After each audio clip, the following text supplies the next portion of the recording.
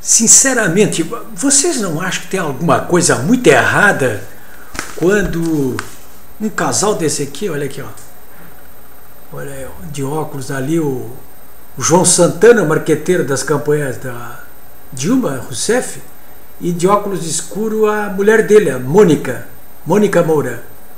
Vocês não acham? Olha só a manchete ali, ó. Moro libera marqueteiro do PT e sua mulher de prisão em Curitiba. O jornal Correio do Povo de hoje, a principal manchete. Olha, vocês não acham que tem alguma coisa de muito errado nesse país quando um sujeito como esse aqui sai sorrindo, olha ali, ó, sai, e ela também, ó, esboçando meio sorriso, da cadeia? Eu vi as imagens da televisão e estavam sorrindo ainda mais, hein?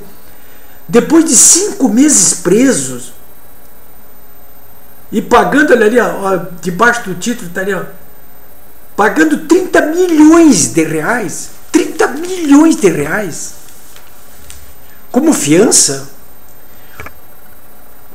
Pô, eu conheço pessoal da área de marketing aqui em Porto Alegre. Se falar em 30 milhões de reais para qualquer um deles, eles vão ficar assombrados com isso, né? E foi a fiança que eles deixaram lá na 4ª Vara da Federal de Curitiba para o Sérgio Moro para ser libertado. E ainda sai dando risada. Sai dando risada.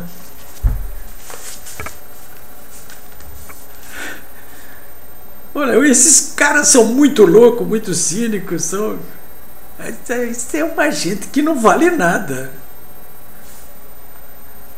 E isso aqui é apenas uma das notícias que saíram nesta terça-feira, dia 2 de agosto. Uma das notícias envolvendo falcatruas do PT. Porque nessa terça-feira já começou a sexta-feira de manhã com a 33ª fase da Operação Lava Jato, prendendo um ex-presidente da Queiroz Galvão, um ex-diretor da Queiroz Galvão, estão atrás de um ex-presidente da QGI. 7 da manhã já estava em Rio Grande, lá no estaleiro da QGI em Rio Grande, lá para prender gente, para fazer mandato de busca e apreensão. A entrevista coletiva dos procuradores do Ministério Público Federal em Curitiba, às 10 horas, e dos delegados da Polícia Federal, o que eles disseram ali são coisas assim assombrosas. Assombrosas. Contando detalhes de como a Queiroz Galvão, terceira maior empreiteira com contrato da Petrobras do país, construindo plataformas oceânicas. Em 2012, eu estou mostrando inclusive uma fotografia aqui no meu site da Dilma visitando ali o estaleiro em Rio Grande da QGI para festejar a construção de uma das plataformas encomendadas pela Petrobras. Agora está ficando claro que essas plataformas encomendadas pela Queiroz Galvão, pela Petrobras junto à Queiroz Galvão, que essas plataformas foi tudo objeto de tramóias que a Queiroz Galvão promoveu junto com diretores da Petrobras e o pessoal do PT para dar dinheiro grosso para o PT. A campanha do Lula, a última para presidente, só a Queiroz Galvão ali de propinas irrigou aquilo tudo ali com muito dinheiro, né? Alguma coisa como 2,6 milhões de reais. Isso. E ao meio-dia, ainda há pouco, lendo o relatório do senador Anastasia, justificando por que razão o Senado deve cassar o mandato da ex-presidente Dilma Rousseff. Em 24 horas são informações, denúncia demais contra o PT, né? Então, olha aí, pela ordem, a questão do marqueteiro do João Santana e da Mônica Moura saindo de lá, fez delação premiada, hein? A mídia não está falando muito nisso aí, mas fez delação premiada. Ou alguém acha que o Moro ia libertar o João Santana e a Mônica Moura pelos 30 milhões que eles deixaram lá depositado como fiança? Claro que não. Até porque esse dinheiro já estava bloqueado mesmo das contas deles, né? É óbvio que ele soltou os dois porque eles dedaram todo mundo.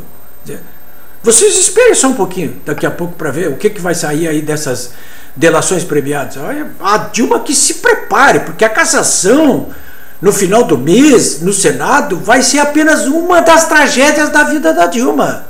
Né? A tragédia da vida da Dilma não foram aquelas prisões durante a ditadura militar, que ela até posa de heroína. Né? Mas... E cair do governo por crimes de improbidade administrativa e depois enfrentar uma cadeia por corrupção, isso é completamente diferente. Então esse João Santana Mônica Moro hoje, nessa terça-feira, dia 2 de agosto, essa operação, a 33ª fase contra Queiroz Galvão, e ao meio-dia a leitura do relatório do senador Anastasia. Pois eu estou até falando isso tudo para vocês porque eu chego a me perguntar como é que pode pessoas que aparentemente são normais, são brasileiros normais, como é que pode algumas milhares dessas pessoas, inclusive, ir para as ruas como foram no domingo para apoiar essa gente? Mas então não estão vendo isso aí, o que está acontecendo? O que há? Essas pessoas também são do mesmo naipe? Acredito que o Lula, a Dilma, o PT estão sendo perseguidos pela oposição? Mas que oposição? Afinal de contas, esses juízes federais que estão lá por concurso e ingressaram na magistratura porque eles são o que existe de melhor no mundo jurídico do Brasil, os melhores talentos, passaram por concurso, estão lá por mérito, não depende absolutamente nada de política. Então esses juízes, eles têm parte-pris, eles estão do lado da oposição. Esses membros do Ministério Público Federal, de outro modo, procuradores federais, ingressaram no Ministério Público Federal por concurso, estão ali por mérito próprio. Eles estão do lado dos partidos políticos de oposição. O Supremo Tribunal Federal é da oposição. Ora, 90% desses ministros do Supremo Tribunal Federal foram nomeados pelo Lula e pela Dilma. E eles é que estão apoiando a oposição. O Congresso Nacional é dominado pela oposição. Ora, todo mundo sabe a maioria que o Lula teve esmagadora dentro do Congresso, que a própria Dilma teve até há pouco tempo dentro do Congresso. O pessoal, olha aqui, vou ter que pensar um pouquinho, né? É só raciocinar um pouco. Tem que raciocinar um pouco. Porque quando pessoas aparentemente normais, brasileiros normais, saem para a rua para apoiar essa gente, ainda tem coragem de sair para a rua apoiar essa gente, ou vem aqui no meu próprio site aqui para apoiar, ora, ou estão completamente fora da casinha, ou então estão acompliciados com eles, são ladrões iguais, mau caráteres iguais, ou não? Ou eu estou equivocado? Como é que a gente vai passar esse país a limpo se realmente ainda tem milhares e milhares de pessoas capazes de ir ali, quando são pesquisados, dizer que vão votar no Lula para presidente da República, que vão votar no PT? Puxa, mas a presidente da República, que é do PT, está para ser caçada a qualquer momento e vai acabar virando prisioneira. O Lula a qualquer momento vai para a cadeia, já é réu. O Partido dos Trabalhadores está todo dia sendo identificado por procuradores, juízes, delegados federais, todo dia identificado como uma organização criminosa, responsável por toda essa bandalheira que está aí na Operação Lava Jato sendo exposta diariamente para todos os brasileiros. Como é que pode ficar do lado de toda essa gente aí? É difícil de entender essas coisas.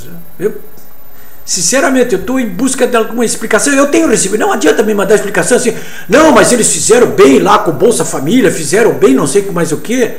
Digamos que tenham feito mesmo, que tem inclusive gerido bem a economia durante algum tempo, mas, pô, alguém está se esquecendo de como é que está a recessão brasileira agora, com 12 milhões de desempregados? Quem é que deixou isso aí? Por acaso foi a oposição que deixou isso aí? Que existe país aí mergulhado numa crise econômica sem precedentes? Vai acabar tendo que levar uns 10 anos para endireitar, voltar ao que era? Esse é o mal que todos esses senhores e senhoras produziram nesse país aí. Tá, olha, procurem. Vamos ver se essa gente bota alguma coisa na cabeça, porque parece que não tem nada na cabeça. Eu volto amanhã.